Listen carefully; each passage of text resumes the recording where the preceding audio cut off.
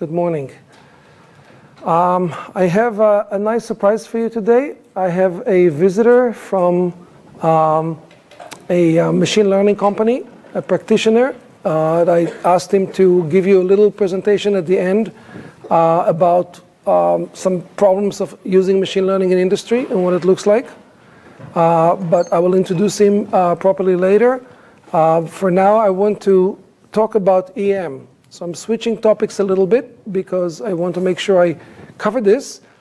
If you remember, last few weeks we were talking about directed graphical models and undirected graphical models, and we went through the computational complexity of inference and of parameter estimation and of structure estimation.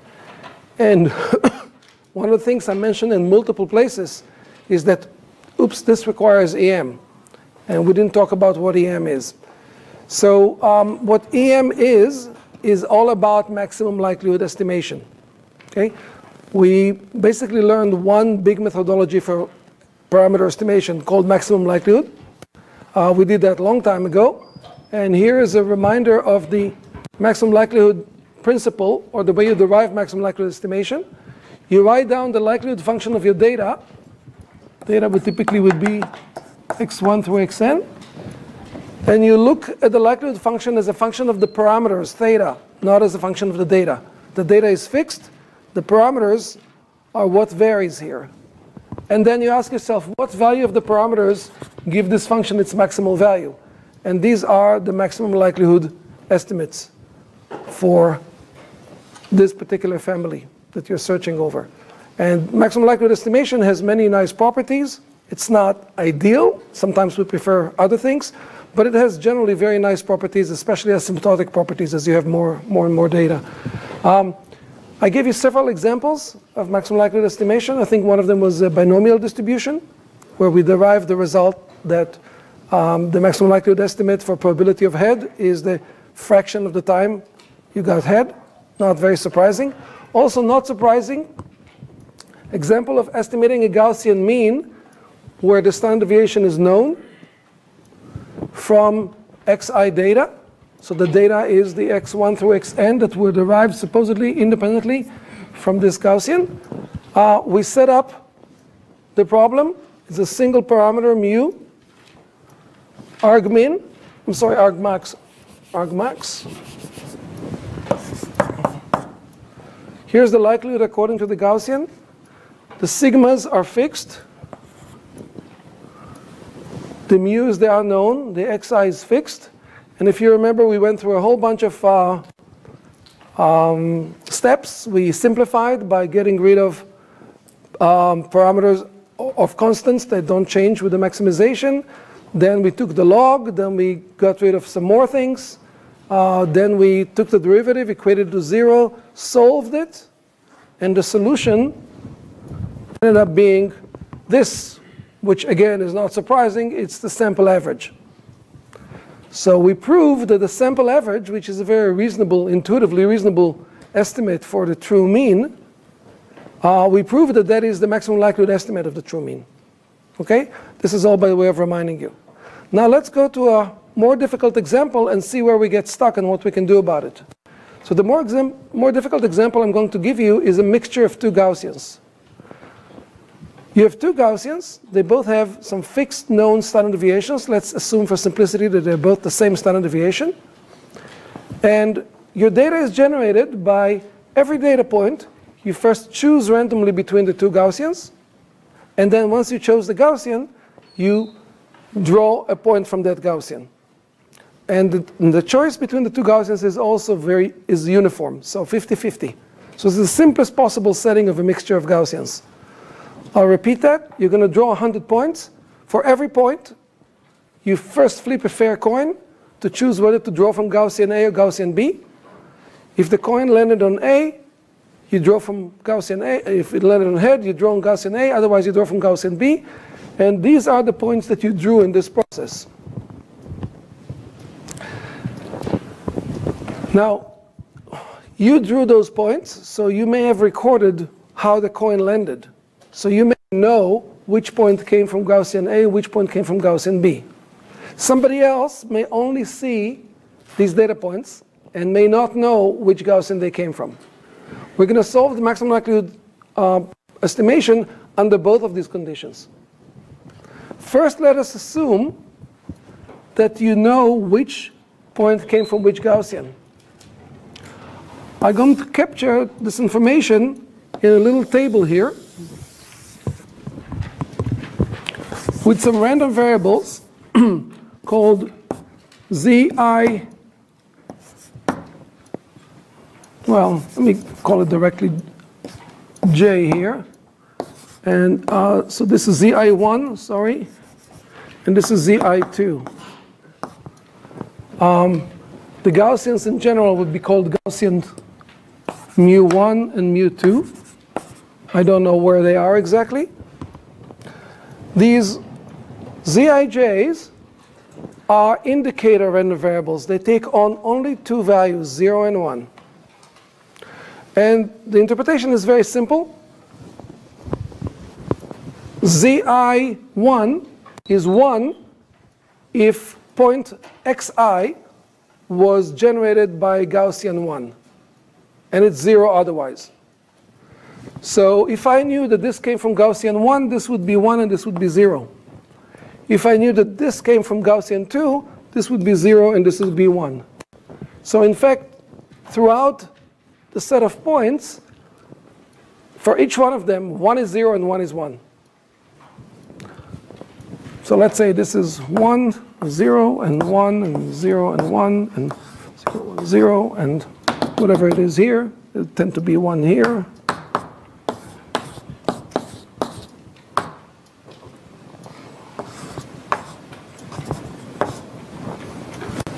And this has to come from somewhere, so let's say this is what it is. So this is my indication of which point came from each Gaussian.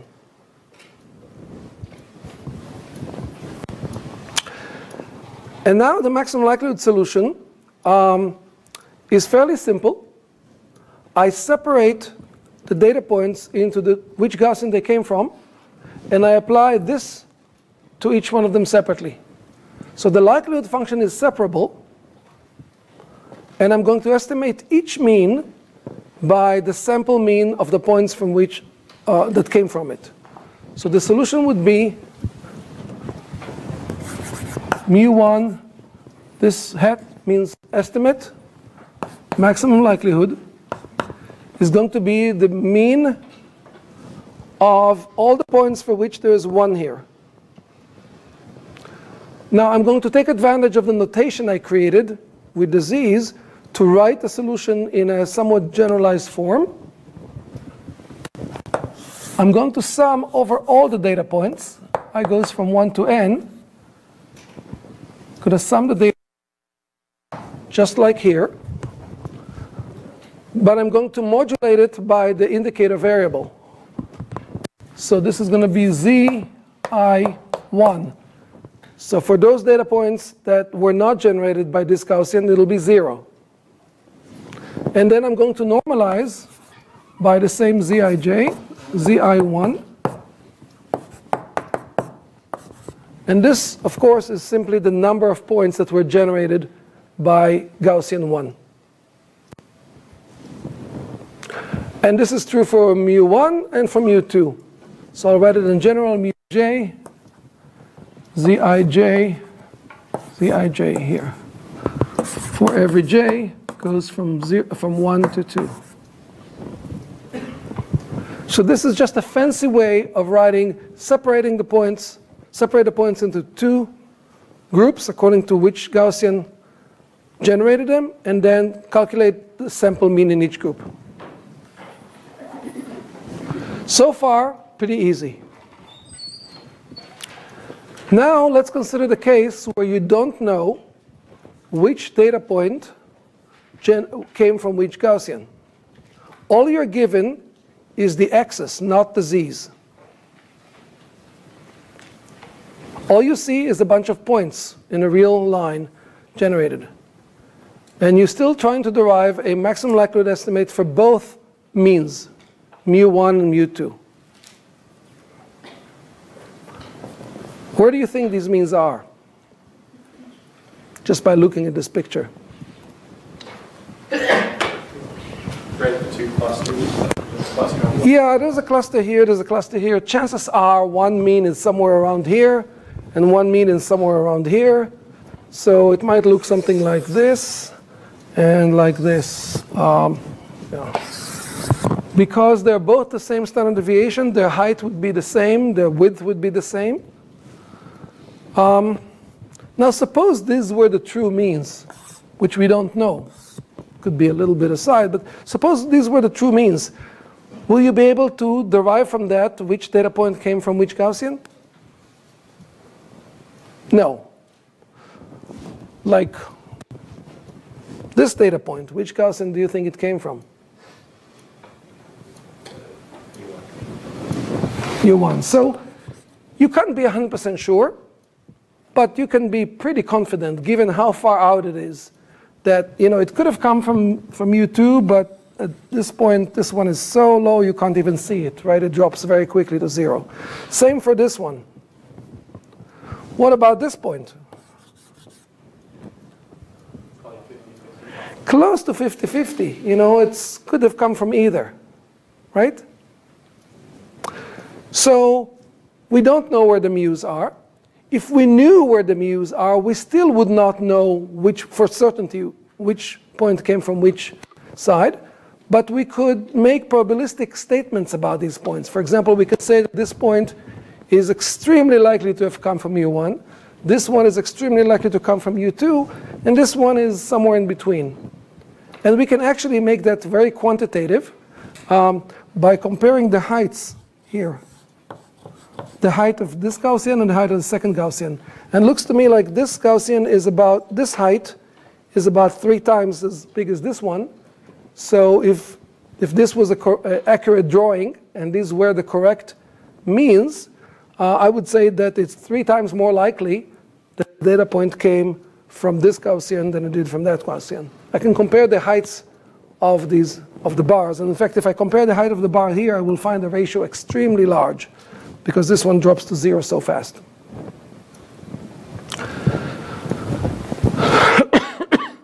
Let me start by trying to solve now the maximum likelihood problem using the simple formula I have there. To solve it using this formula, I need to start by writing down the likelihood function. What is the likelihood function that describes this process? We can think about it as a generative process that has 2 steps. One step is draw an indicator, draw J, from a binomial distribution with half, or Bernoulli distribution with half. Namely, flip the coin to get J equals 1 or J equals 2. Right? That's the decision of which Gaussian to draw from next. And once we got this J, it's either 1 or 2, then we use that to draw a data point xi from the Gaussian with the mean sub j and the fixed standard deviation. And this process is repeated many, many times, n times, independently each time. You decide which Gaussian to draw from by flipping a fair coin. And then based on your decision, based on that decision, whether it's j equals 1 or j equals 2, you draw from the appropriate Gaussian. I can take this generative picture and convert it into a likelihood function. The likelihood of a particular data point xi, given all the parameters of the model, which is mu1, which in general we don't know, mu2, and sigma squared, can be written as, if you flip a coin, there's a 50% chance that it will end on head, and that therefore you will be choosing j equals 1. So this is a 50%, 1/2. And if that happens, there is some probability of the point xi coming from some probability according to which that point was derived from the first Gaussian. That would be 1 over 2 pi sigma 0 e to the xi minus mu 1 squared over 2 sigma 0 squared. This is one branch, one possibility. So you have to be lucky with probability of 1/2 of landing on that side and then generating that point from there. But the point could also have been generated by the coin falling on the other side. So that would be plus another 1/2 times the likelihood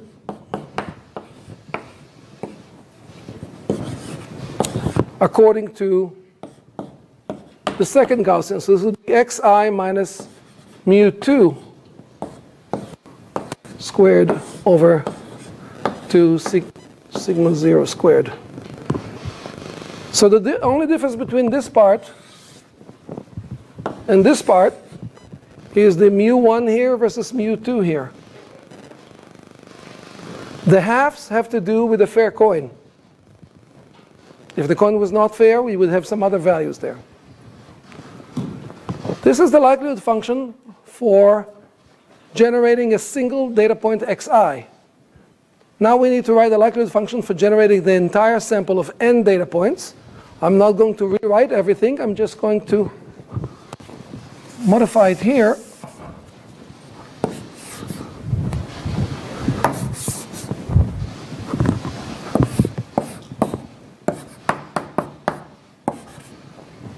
Under assumption of independence, the likelihood is the product of the likelihood of the individual data points. I'll write it here, L of x1 through xn, given mu1, mu2, and sigma 0.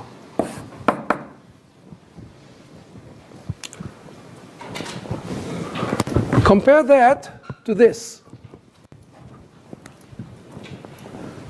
Very similar product, but here it's a product of just this one term. There's a single mu. Here it's a product of a sum of two terms. If you remember, our next step was to get rid of constants that don't matter to the maximization and try to simplify and then take the log and simplify again and take derivative. Remember all these steps? Let's try to do that here. I can actually do it quite nicely. This half and this part is identical between these two. Question? E to the negative, thank you. Did I miss it in other places? No, okay. Thank you. This part is identical to this part, so they can be taken out of the addition with distributive law, and then they can be taken out of the multiplication because they don't depend on I. And then if I want to find the argmax here over mu1 and mu2, so this is joint maximization over two parameters, they won't matter. So these could go out.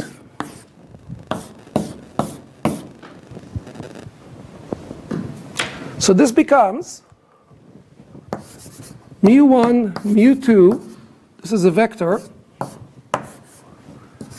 It's the maximum likelihood joint estimation of two parameters is the argmax over all joint values of mu1, mu2 of the product, I goes from 1 to n, of the following sum, e to the negative xi minus mu1 squared over 2 sigma 0 squared plus e to the negative xi minus mu2 squared over 2 sigma 0 squared.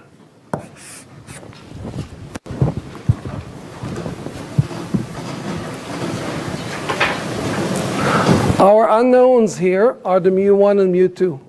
Everything else is known. So I simplified. What should I do next?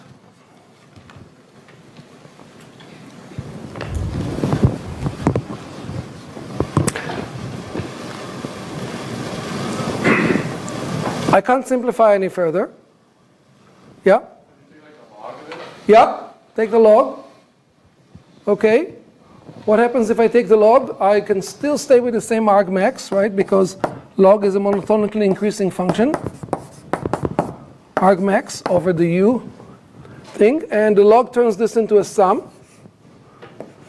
I goes from 1 to n. And then sum of the log of these. So this becomes sum of log of this. Log of this sum. Right? E to the negative something plus e to the negative something. Now what?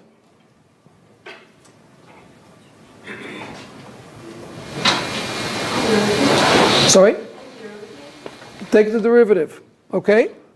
I should take the derivative, two partial derivatives, one with regard to mu1, one with regard to mu2, set them both to 0. So I will end up with two equations, two constraints, for two parameters.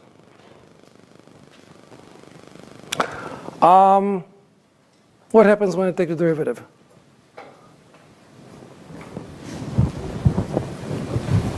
So you can push the derivative inside here, and then you have to take the derivative of the log, which is 1 over this expression, times the internal derivative here. You can try it at home. The bottom line is that we don't end up with an analytical solution. We don't have a way to solve this equation. It's a complicated equation. So when we give you the maximum likelihood estimate or maximum likelihood principle, there was no guarantee it can always be applied. Sometimes the likelihood function is easy to maximize. Sometimes it's not. And this is a case where it's not. It doesn't mean it doesn't have a maximum, but it means that we don't know of a way to solve it analytically by simplifying and equating, taking derivative, equating to 0, and isolating the parameters. And this is one case where we don't know how to do that. So the maximum likelihood solution may still exist, but we don't know how to calculate it in one step. What we're going to do is try to arrive at the maximum likelihood solution indirectly through iterations. This is a long history in math. You're familiar with Newton-Raphson method of finding zeros of functions. Sometimes you can write an equation, something equals 0, and you can solve it analytically. Other times, you cannot solve it analytically, but you can go through an iterative procedure, numerical calculation that gets you closer and closer and kind of guaranteed to converge to it. So all of this is by way of motivating why we need the EM algorithm. The EM algorithm is designed to give us a maximum likelihood estimate of parameters when we cannot derive them analytically, when we cannot use math to solve the equation and come up with an analytic closed form solution. When does that happen? It happens when some of the process that we are modeling is hidden from us or latent.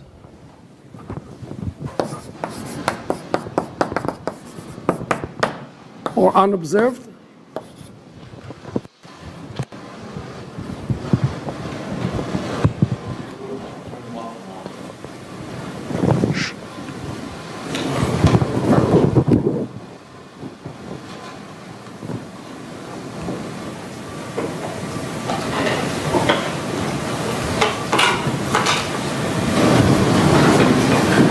All right, I'll just yell as I usually do. Can you hear me over there? Okay.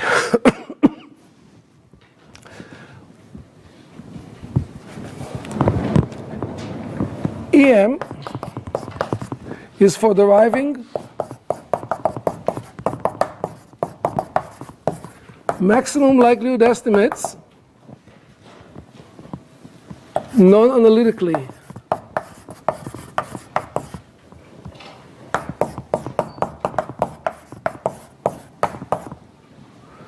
Namely, when you cannot derive them analytically, when you don't have a closed form solution, and that is often needed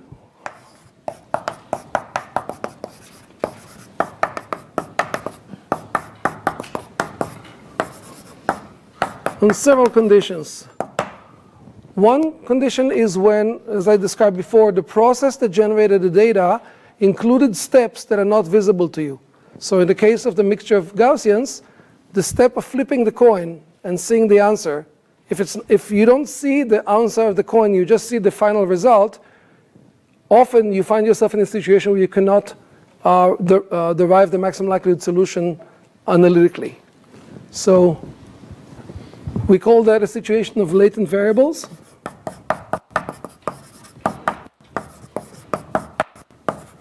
Which are the latent variables in our example?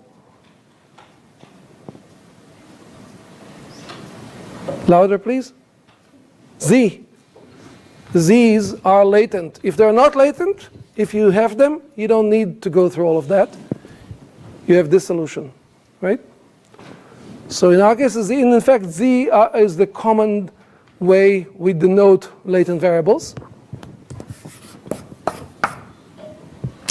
Another case is if the dog ate some of your data. You have a table of data, complicated measurements and something, and your dog came and ate some of it. Then some of it is missing. When you have some of the data missing, the likelihood function can become very complicated because you have to sum over all possible missing data with some probability. So the two main cases to think about is latent variables or missing data. Of course, they're kind of the same thing. You can say that Z is the missing data.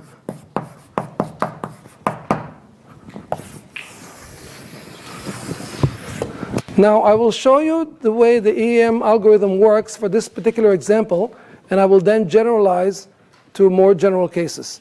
Let me emphasize that EM, even though it's called the EM algorithm, it is not actually an algorithm. It is rather a recipe for trying to derive algorithms. And depending on the specific likelihood function that you have, either you can derive it or you can't derive it. So there's no guarantee that the EM will work in your case. Sometimes you try to apply it and you get stuck, just like the general maximum likelihood estimation formula. This explanation, this formulation is very clear, but it doesn't mean you can solve it. It doesn't mean you can find the argmax. Let me do it for this particular case.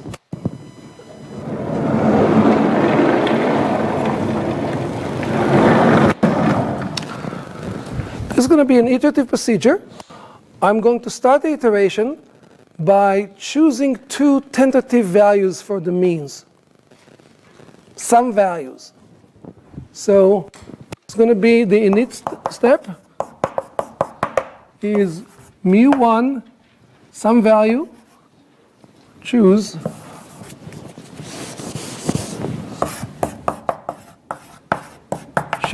mu1 and mu2. These values are going to be updated. They're going to be iterated over and changed. So I'm going to indicate which iteration I'm in with a superscript right here. I'm now in iteration 0.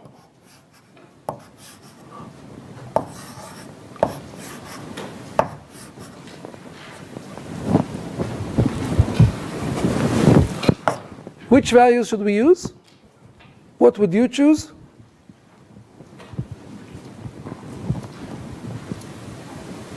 Any suggestions?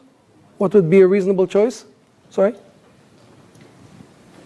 You have a bunch of data points. You have to start with some guess as to where the means are. Yeah? Something like that. Something like that. I mean, you could maybe divide the points into the left part and the right part and find the mean of either. That would be one reasonable heuristic. You don't want to start with both mu's here, right? You could. The algorithm would still work to an extent, but it doesn't make sense to start over there. Or you don't want to start with one mean over there and one mean over there. Again, you could. The only thing you shouldn't do is choose the two means to be identical. If you do, the algorithm would never be able to separate them. So let's just say that they're not identical. Now let me give you the intuition behind how the algorithm works. The algorithm takes the tentative values you assign to the means and draws these Gaussians just the way I drew them. And then it goes to each data point and it calculates the ratio of those heights to determine the probability that this one particular data point came from the first Gaussian versus the second Gaussian, conditioned on the current values of the means. So it depends on where the means are.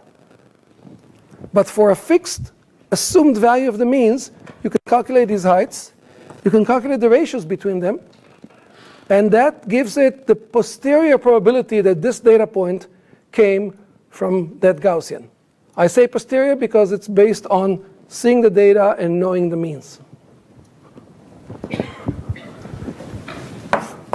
Probability that xi came from Gaussian 1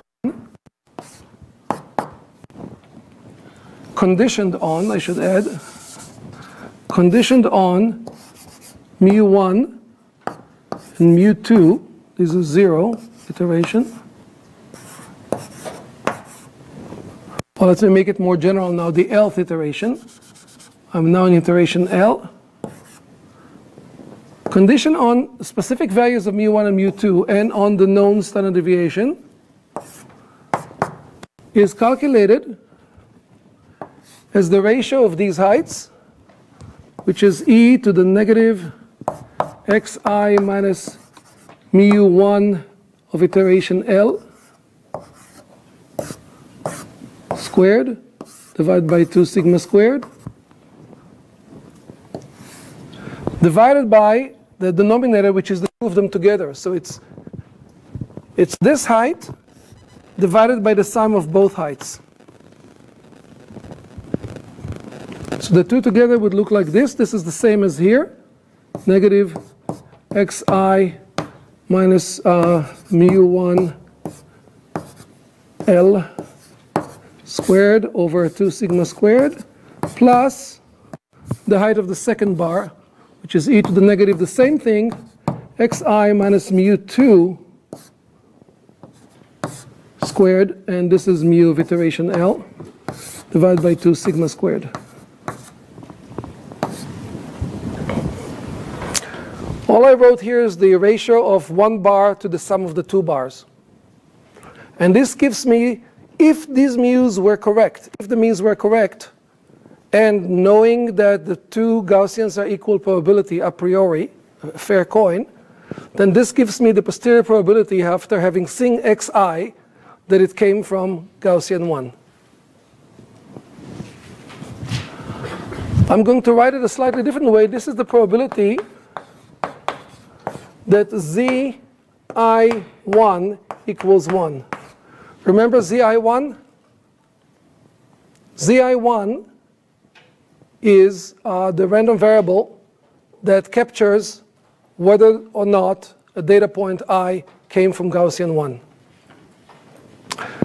There's a useful property of indicator random variables, those that take on only value 0 or 1. Their probability of being 1 is the same as their expectation.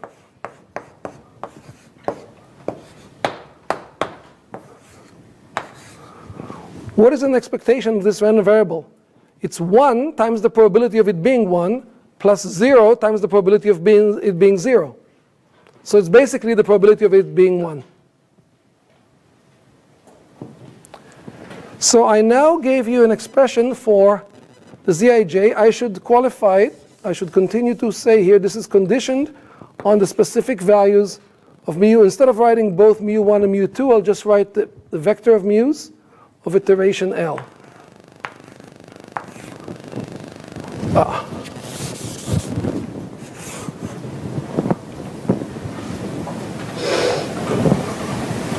So what I did in this step is I calculated, since I don't know the z's, this is the critical point. I don't know the latent variables zi1, zi2.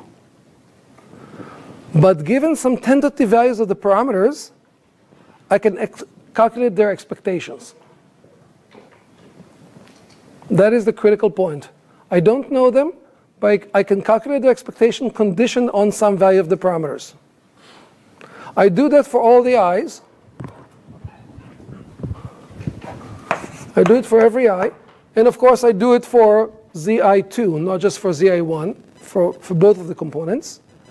And then I go back to my simple equation, the one that I could afford to use if I had the z values. And what I'm going to do now is take each z value, which I don't have, and substitute for it the expected value of the z value.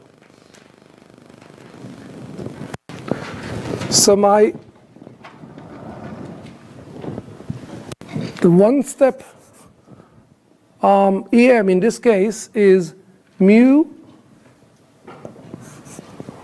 1 of iteration L plus 1 is going to be equal to this expression, but every zi is replaced by its expectation under the current mu values.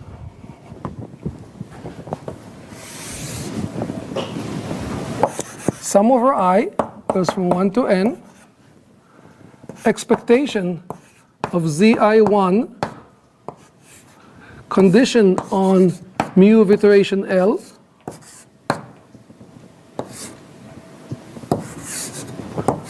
times xi. And here I have the same thing but without the xi. I goes from 1 to n. Expectation of zi1 conditioned on the mu vector of iteration L. Compare this to this. And I do it, I can call this J. So I do it for 1 and I do it for 2. J here and J here. J goes from 1 to 2. Same formula, but I use expectations as opposed to the real values because I don't have the real values. One intuitive way of thinking about it is that given the tentative values that I chose for the means, for the mu's, I take each data point and it's as if I fractionate it, as if I break it into 2 fractions. If this data point was 3 times more likely to have come from here than from here, then I take 3/4 of this data point and assign it as if it came from this Gaussian, and I take 1/4 of it and assign it as if it came from this Gaussian. And now what this formula does, you can think about these expectations as fractions of data points. It does a weighted average for each mean, weighted by its fractions. So it's as if we're saying to recalculate a better estimate for mu2, we take all the data points and estimate their mean, but each one only a fraction of it that we ascribe to this Gaussian. So this data point, almost all of it, 0.9999 of it, will be calculated, will be part of this calculation. But this data point, only 3/4 of it will be part of this calculation, and this data point, only a tiny negligible part of it would be part of it. We take the data points and we fractionate them and we assign one fraction to one mean and one fraction to the other mean. And then we estimate based on the fractions, the individual means. So this is how we derive the L plus 1 estimates based on the L estimates. And this is the recursive step. Questions so far?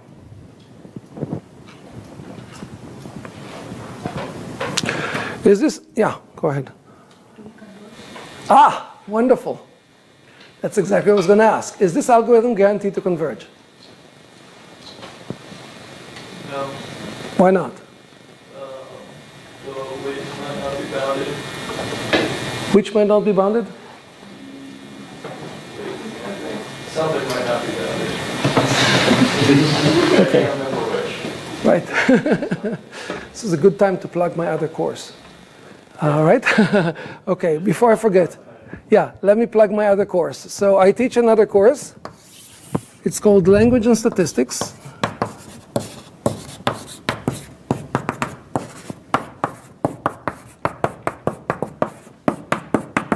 It is actually more about statistics than about language, but it's about the kind of statistics that is needed when in language technologies, like when you build language models, natural language processing, computational linguistics, all of that kind of stuff.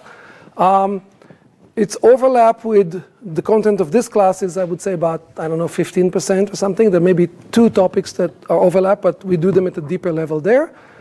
It is available both at the PhD level and at the master's level. These are the 2 numbers. I teach it in the fall only, so you'll have to wait, and if you are here still next year. And there are undergrads who take it as well. We might even create a separate track for them, but they've been taking it for years without a problem. End of plug. OK, so let's go back to, does this algorithm converge? It turns out this particular algorithm does converge. But let me tell you what the EM algorithm guarantees in general, and then we will see when it converges and when it doesn't. So this is just one special case of EM. In general, EM guarantees, if you're able to apply it, it guarantees the following. It guarantees that no matter where you started, what your initial choice of the parameters are, if you calculate the likelihood based on that initial choice, and then you calculate the likelihood based on the rederived parameter values after applying this once, the likelihood based on the rederived or re-estimated parameters is going to be no lower and typically higher than the likelihood based on the original estimate. So it guarantees that the likelihood of the data, which is fixed, given your parameters in general of iteration L plus 1, is going to be greater than or equal the likelihood of the data given the parameters of iteration L. That's the only thing it guarantees. That as you go through it and you move from iteration to L to iteration L plus 1, the likelihood of the data that you use for your training is not going to go down. It's only going to go up. So you start with, I'll just call this L of iteration L and this L of iteration L plus 1. You start with L of iteration 0, and then you move to L of iteration 1, and L of iteration 2, and L of iteration 3, and you can keep iterating, and you are building a sequence of likelihoods that is guaranteed to be non-decreasing. Strictly speaking, this is the only thing that EM guarantees. Now, if you can also show that the likelihoods of the data under any set of parameters is bounded, now you have a non-decreasing sequence that is bounded from above. And those of you who took calculus may remember that a non-decreasing infinite sequence that is bounded will converge. So you're right. To show that the algorithm will converge, you need to also show that the likelihood is bounded. Is the likelihood bounded in our case? So the likelihood function is right here. No, better start with this one because we have all these parts that we crossed out. So the likelihood for any value of mu1 and mu2 is a product of the likelihood of each data point. So if each data point is bounded, the product is bounded. Is each data point bounded? Well, these are fixed numbers. And these are fixed numbers. Is this part bounded?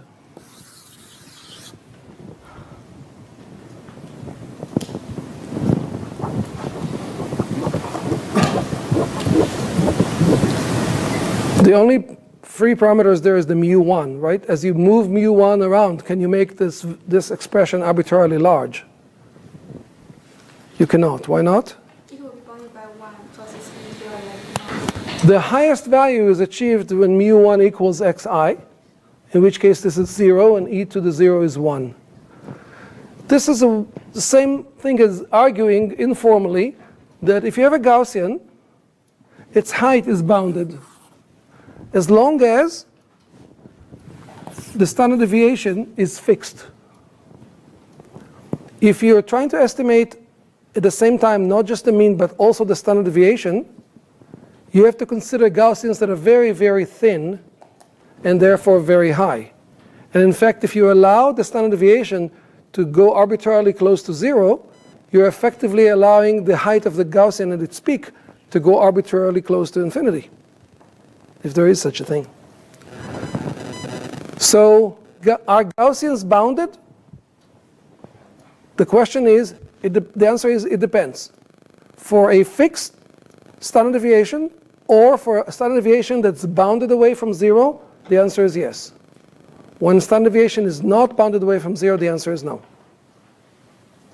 In our case, we assume there is a fixed standard deviation. It doesn't matter what it is as long as it's fixed. Therefore, the Gaussians are bounded. Therefore, the likelihood is bounded. And therefore, the EM algorithm is guaranteed to converge. What will it converge to is the next question. Will it converge to the maximum likelihood estimate? The answer is no. It'll converge to a local maximum likelihood estimate. So if I draw, this is a little bit like gradient descent in the sense that it finds a maximum, but not guaranteed to find the global maximum. If the likelihood function here is in 2 dimensions, mu1 and mu2, so it'll be hard for me to draw it, but I will draw just informally in 1 dimension. If you have something like this as the likelihood function and you're trying to find the maximum, which we know is here, you may end up there, or you may end up here, or you may end up here. If you were to run gradient descent, then it would be very clear to you, if you start here, that you end up here and not there. Or if you start here, that you end up here and not here. With EM, it's not so clear, because the steps are not local. So you could start from here and take a step and end up here, and then another step to here and then to here. That could very well happen. So it's harder to know, even in a simple case of one-dimensional landscape. This is more like Newton-Raphson again, if you're familiar with that, when you take big steps, big correction steps. So like gradient descent, this is an iterative procedure, and it's only guaranteeing you a local maximum. Unlike gradient descent, it takes big, not local steps. Big steps, which means it'll converge much faster than gradient descent. Gradient descent can take thousands of iterations to converge, or more. EM will typically converge in 10 iterations. Again, it all depends on how many parameters you have and so forth, but it will converge in a relatively small number of parameters. Question? So in the case of the 2 Gaussians, are the 2 local maxima just mu1 and mu2 and then switch? Good question. Good question. Is there real beyond the switching of the things? I'm not so sure about 2, but if you have more than 2, the answer is definitely not. It's not just up to permutation of the naming. There are actually different solutions. I'm not 100% sure about 2. I think even with 2 you might have different solutions. I guess what I'm saying is, in the case of the 2 Gaussians, how could EM ever produce anything other than mu1 and mu2 where they're at on the board, or flipped? Like, what would the other solution? Well, in the case of the data points that I gave you, there may be only that solution, but other data points may be more. Yeah. Yeah. How to adjust the step size? There's no step size to adjust in EM. The rule is very simple. You take the formula that you would have used as a one-step formula if you knew the z's, and you replace each z with its expectation conditioned on the current value of the parameters. No adjustment. Again, in this regard, it's like Newton-Raphson. It's like some of the numerical methods for finding zeros of functions, iterative procedures. Question? What would be the stopping criteria for the number of iterations? Wonderful question. What would be the stopping criteria for the number of iterations? I can think of two stopping criteria. One of them is look at the parameter values and look how they change. And when they start changing very, very little, decide to stop. The second stopping criteria I can think is keep track of the likelihood function. Watch to make sure as it goes up and up and up. It never goes down. If it goes down, you have a bug in your implementation. It goes up and up, but then how much it goes up, goes down. And then when it barely goes up, you stop. Which one is better? The second one is better. It's safer. I'll tell you why. It is possible that the likelihood will converge, namely that the increases in it are going to be exponentially small, and yet that the parameters themselves will not converge. Let me try to give you an example of that. Imagine that you're searching a two-dimensional space, as in the case here with U1, U2, and the likelihood function has the shape of a mountain that had its top blown off by an explosion. So here's the mountain. And here's the top. It was blown off, so it's completely flat. All right, let me tell you what the parameters are. The parameters are, this is mu1, and mu2 goes into the board. So you're searching in this space, and this direction is the likelihood function. You're trying to find the likelihood. Where is the maximum likelihood? At the top of the mountain. But it's not at a single point. There's an entire circle here where you can wander around. You go to the top of the mountain, it's flat. You can wander around in that circle. Your algorithm may move you from one point here to another point here to another point here to another point here. It can keep going on in circles forever, almost forever. The likelihood doesn't really change, but the parameter values do change. So to be safe, I mean, if you tracked the parameter values, you would not stop. You would not know it's time to stop. So the safest thing is to track the likelihood. In practice, it doesn't really happen much. People track the parameter values.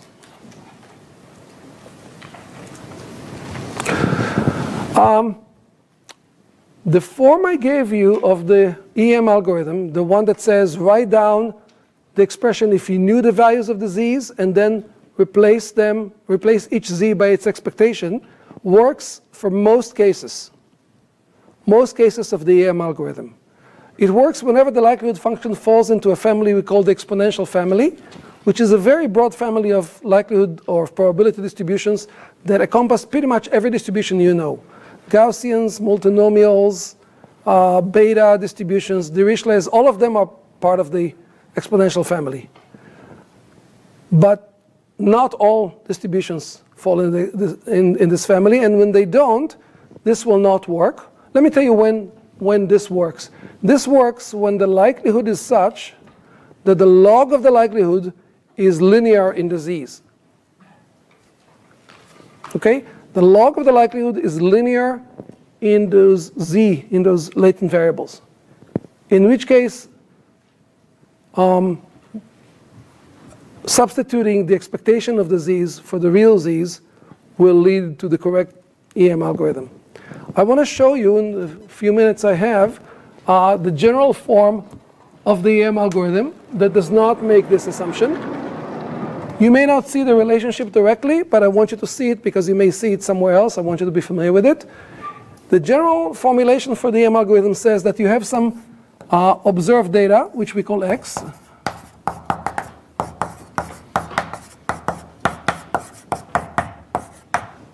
This stands for a lot of values, okay? N in our case. So it's a vector of values. And parallel to it, there is a vector of unobserved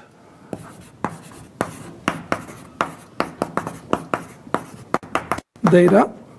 This could be the data that your dog ate, or this could be the result of some intermediate steps that you were not told about or you were not able to observe, like the flipping of a coin before you draw from a Gaussian. Sometimes we take the two together and we call them Y. And this goes by the name of complete data.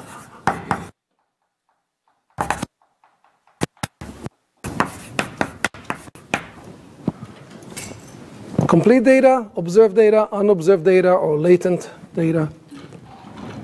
Our goal is to derive maximum likelihood estimate, which is the maximum likelihood over all the parameters of the likelihood of the visible data. This is the normal maximum likelihood condition. The data we see, the data we have.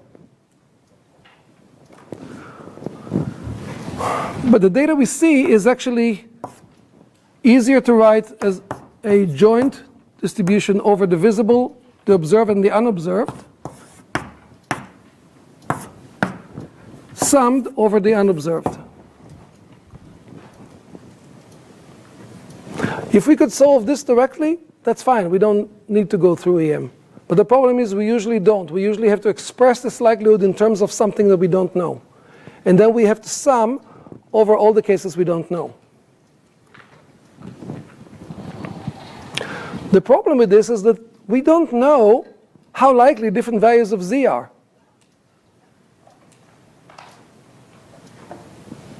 Right? I mean, suppose you could sum over all of these. This is equivalent to summing over all possible combinations of every number came from, the coin was flipped n times. There were 2 to the n possible outcomes. It's summing over all these 2 to the n possibilities. Let's suppose we do that. It's exponential, but let's suppose we do that. We still don't know how likely each one is, because it depends not only on the observed value of x, but also on the parameters, and we don't know the parameters. This is where the problem comes from.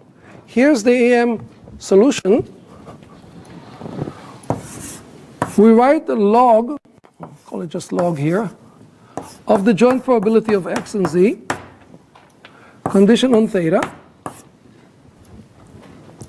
And because we don't know the probability of z, we're going to take the expectation of z, conditioned on the current value of the parameters and on the data.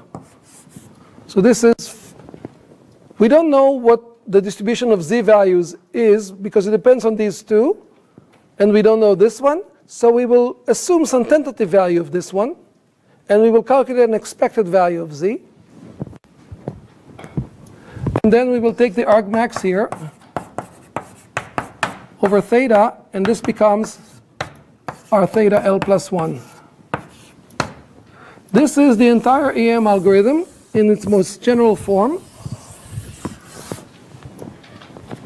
And I want to point out something that can be confusing. There is theta here twice. These are not the same theta. Well, they both have bar. This is a fixed value. This is our tentative value, the value we start with in iteration L. This is a free variable that gets maximized over. And whatever gets maximized over becomes the next value. This part, the conditioning, is the conditioning of the expectation. And it's conditioning for the purpose of expectation over z. Remember, whenever you see the expectation sign, stop and say, do I know what is this over? This is expectation over what variable? And under what distribution? In this case, the expectation is over the variable z, and under the distribution that assumes this value of the parameters. When we did this calculation over there of the fractions, we were basically calculating this expectation of z.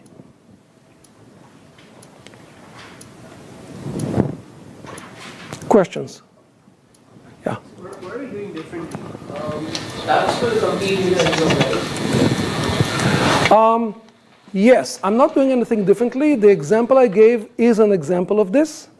But because the example I gave has the form, a very general form, that when you take the log of the likelihood, you get something that is linear in z, then this expectation can be pushed in to everywhere z is present. It's replaced by expectation of z. In the general case, it cannot be pushed in. You have to solve it whatever it is. Let me stop here and introduce our guest. I'm very lucky to be visited by Dr. Michael Horel from Uptake Technologies. Uptake Technology is a machine learning company in Chicago that I don't know, you may have heard that they've recently given us, helped us establish a fund. They gave us a gift to establish a fund for machine learning for social good. So they're a very socially minded company. They have an entire division, subsidiary, whatever. Used to be called Beyond Uptake. Now it's called uptake.org. That's right. Right? Yeah. That deals with applying machine learning for social good, for social causes. Michael is going to talk about their real work, where they make their money. So I thought it would be, I asked him to talk to you for a few minutes to tell you a little bit about the kind of machine learning problems they encounter in industry, and he may be available to both take questions and meet with people if you're interested in meeting with him. Michael is a PhD in statistics from the University of Chicago, and thank you for coming. I'll plug you in. Yeah, I gotta plug it in. Yeah, I got it warm for you, so.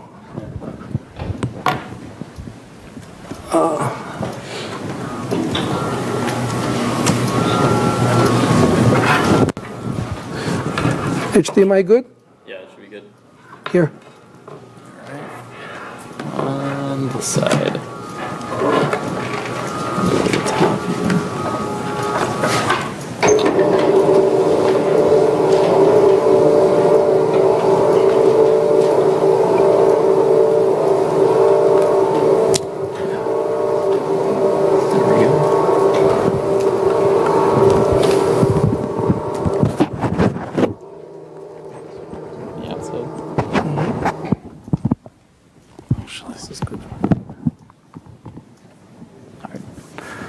Are we all set up?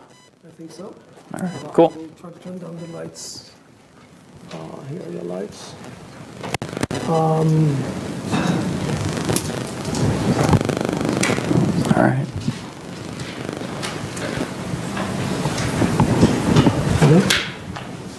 Yeah. Good enough. Okay, cool. Okay, sure. All right. Yeah, thanks. So as Roni mentioned, I come from, or I work at this company called Uptake.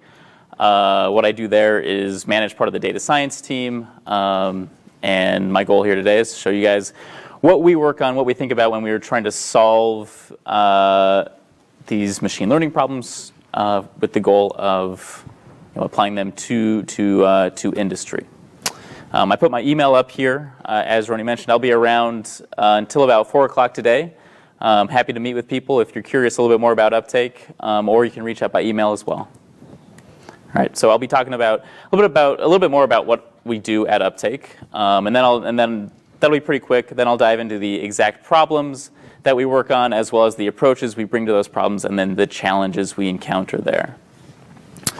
And this should take about 15 minutes, which should leave good time for questions at the end as well. So if you have any questions along the way, feel free to ask them, but also know that you'll have a lot of time at the end to ask them as well. All right. So as Roni mentioned, my background is in statistics. I got my PhD in statistics from the University of Chicago, and I am a data science lead at Uptake. And as I mentioned, that basically means that I manage a chunk of the data science team. Uptake itself was founded in 2014. We are an industrial data analytics company. Basically what that means is we try to analyze data that comes off of machines that work in heavy industry so we can try to make those machines more efficient, more safe, more productive overall. And then on the right there we have a couple of the headlines we've generated along the way that we're pretty excited about, and that's again in about 3 years. The age of the company is about 3 years, so I think we've kind of generated a pretty big splash there. All right. So the types of problems we work on at Uptake, rather than try to give you a definition of those, I figured it'd be more interesting to go through an example. The example here is a mining supply chain. So if you think about what do we do in mining, first the material is taken out of the ground and it's taken to a processing plant. That plant processes that material, and then we take it to a refining plant that will refine it, and then along the way we transport that material either to customers or in between these different plants. So in each one of these stages, we have these big machines working to either haul this material or process the material. And these big machines they're either operated by humans or operated automatically. And these machines have to work together. And so we think that kind of the big opportunity for analytics here is to make sure that each one of those machines individually is as efficient and safe as possible. And then two, since these machines are working together, this is one big network, how can we optimize that whole network to increase efficiency for this whole network? And so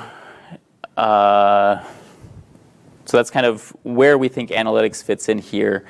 And since this is really big industry, you can imagine that even a 1% increase in efficiency here translates to a ton of value for these customers. Kind of high level what we think about when we are going to a new area, we're thinking about the analytics we're going to bring to that area. There's a couple different questions and there's different complexity associated with these questions, but first is how am I doing? This more or less equates to some basic dashboarding of the data that we have available on these machines. So where's my machine? How much payload does it have?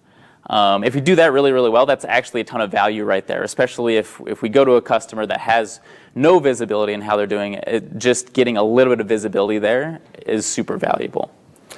Next, kind of on the value chain here is, well, how will I do?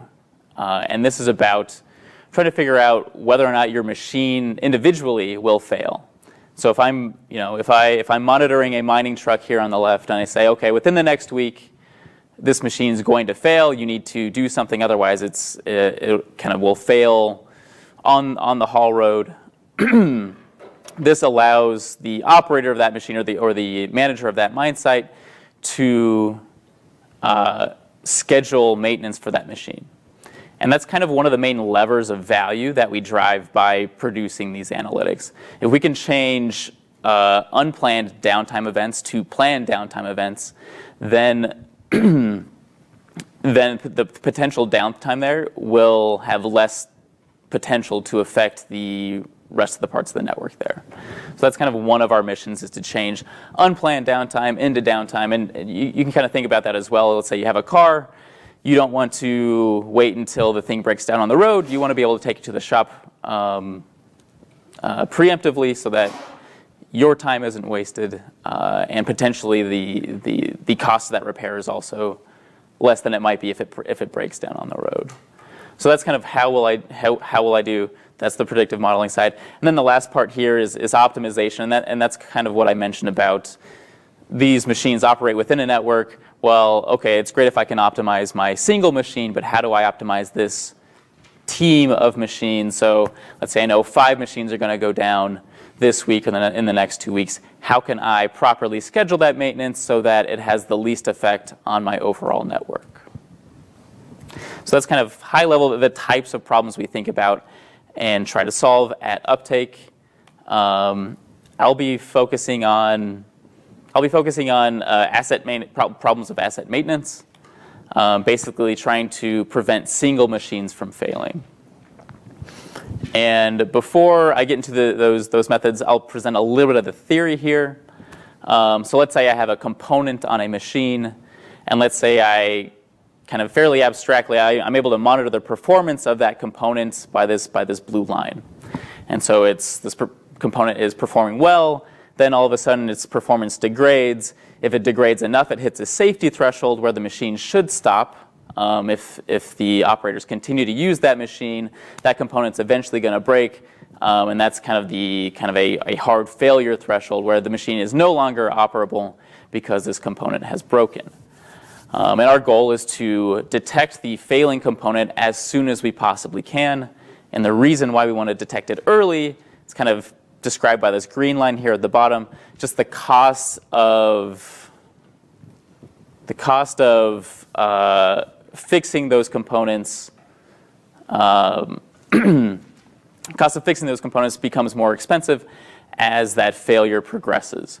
And so you can think, well, sure, maybe I need to just tighten a screw at the beginning, as opposed to, well, the component fell off my machine and now I'm in serious trouble. So detecting things early is less costly, and you can also plan for those fixes. All right. So I present a couple different high-level approaches here. Our preferred approach, perhaps unsurprisingly, is a machine learning type of approach. That's the third column there. Not sure why it's progressing on its own here. So that's where we think most of the that's where we think we can solve a lot of these problems in the best way is. And just a high-level description here is we're trying to link the sensor data that comes off those machines. These machines have hundreds of sensors on them. We're trying to link that sensor data to fix information or failure information so that we can identify when those scenarios exist, and we can alert the right people, and hopefully they can get those machines to the shops in a timely manner to prevent those severe failures. So we're not the first company to try to do that. So there are other methods out there, but again, we think this is the most promising approach to these problems. So I'll talk about these other methods here. So the first method on the left here is what we kind of call a knowledge-based model. So engineers build these machines. They know the rough tolerances that these components can withstand, and so maybe they'll build some simple rules or some simple if-then statements that say, well, if this temperature exceeds this threshold, then we'll call that a failure, then we need to take it to the shop. These things are, super useful, super interpretable. The issue with that solution, though, is kind of the scalability of that issue. The engineer, they're experts at that machine, but there's only so many of them, and these machines operate in lots of different scenarios. And while these are great models, they might only be useful for detecting kind of critical items, which means that we're detecting failure maybe further down this graph than we'd like to, and so we'd like to detect failure a little bit earlier. Life expectancy models, I won't talk too much about this, but these are essentially actuarial tables for components. So air filters might last 1,000 hours. I'm at my 900th hour. Maybe I want to replace that air filter. So I might want to replace that air filter because I know it's at 900 hours and things usually last 1,000 hours. But that might not be, if my air filter is fine, why do I need to replace it? So that one's not super useful for what we're trying to do. Then physical models, we could think about, people will build physical simulations of the processes of these machines. And we can think of these as really just knowledge-based models, but enhanced or beefed up. And kind of the similar issue there is the scalability. Not only do you need your engineers to tell you how the machine was built, but you need those engineers to also build physical simulations. It's just hard to do that for every machine out there for every possible scenario, which is why we land on these more machine learning types of methods. So now that I've said that machine learning is, we think, the way to solve a lot of these problems, let me just talk about kind of the challenges to doing that. So one of the main challenges that we have is that, well, I mentioned that the machine learning approach here, we try to relate sensor signal data to failure information. So that means that we need to have sensor signal data as well as that failure information. Unfortunately, failure information can be pretty rare, can be pretty unreliable. Failures, like severe failures, are also pretty rare, which is a good thing for the operators of those machines, but it's not good if you're trying to build the best model out there. So they can be pretty rare, they can be pretty inconsistent. Maybe a little data point that supports that conclusion is that our single source of failure information is the mechanic, and the mechanic's job is not actually to record data for our use. His job is to fix the machine, and sometimes that's done in an inconsistent way. It's not, okay, I'm not going to throw the mechanic completely under the bus here. So there's other processes in place that make failure information unreliable. And another example of this is some mining operations. They want to operate almost 24 hours a day, and to do that, they often replace things preemptively. So they'll replace things that don't need to be replaced. And so that throws, we'll get a bunch of failure information and realize, well, sometimes half of it might not be usable because that part actually wasn't failing. That represents a great opportunity for us, but it also makes the modeling a little bit difficult. So I'll talk briefly about one thing we do to get around this.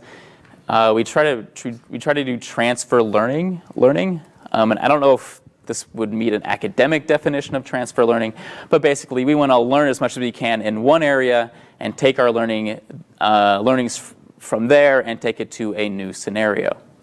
And so a small example of this is, let's say I learn how tires work by analyzing data coming off of mining trucks.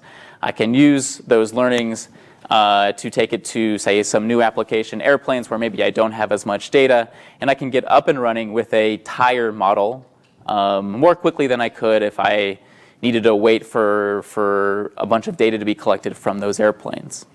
Now, there's different ways to do this. There's completely manual ways to do this, where we just learn how tires work and we build a new model. That's not scalable as well. So there's different things that we do to try to get this to happen.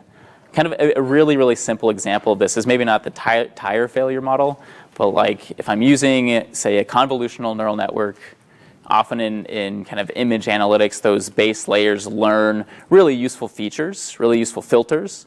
So instead of training a completely new network on a completely new data set, I'm going to just use those filters or trained features. Again, I'll chop off the top of that network and I'll retrain a new network, but one that's starting in a pretty good place. So that's kind of one version of transfer learning as we see it. But there's lots of different ways to go about this. Now, I think in the interest of time, I'll go over these next challenges. I might skip one of these challenges. But so the second challenge we encounter is one of, again, we need that sensor data. That's the second part of this. We need the failure data. Now we need the sensor data. Sensor data can also itself be inconsistent. And that might not be terribly interesting. Sensors stop working every now and again. Usually that's not a big deal. Where this becomes a bigger deal is when we are missing data in critical scenarios. So a locomotive could operate in the mountains. It's probably pushing itself a lot harder in the mountains. And also the cellular network that locomotive connects to might also be not as connective. So that's a case where we're not gathering data in a fairly critical scenario. And I'll skip this item here. The other kind of challenge that we have is that these machines have tons of sensors on them. So there's a lot of data out there that we need to analyze. And moreover, a lot of it is sometimes not all that relevant. So a brief example of this is one of the first things I actually did at Uptake was delete a whole bunch of data because we had been collecting, or we just had on hand like by the second data about whether or not a machine had its headlights on. After looking at it for some time, I realized, okay, that's not actually going to be terribly useful for the purposes of figuring out whether or not the engine is braking and stuff like that.